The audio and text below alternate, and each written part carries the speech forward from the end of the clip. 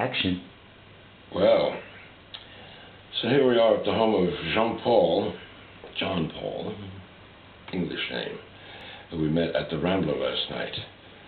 Who was kind enough, at 4 a.m., we left the club and drove through the night out to John Paul's house, somewhere outside of Eindhoven.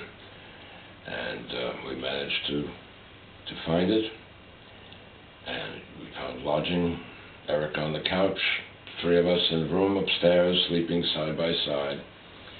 We actually managed to sleep for 8 hours, so it's Sunday afternoon.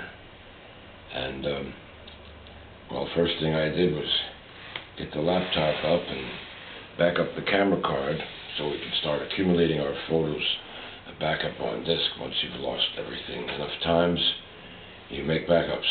So looking over our pictures and movies of the last few days, we can see we're building up a repertoire of the history of the Sex Slaves tour.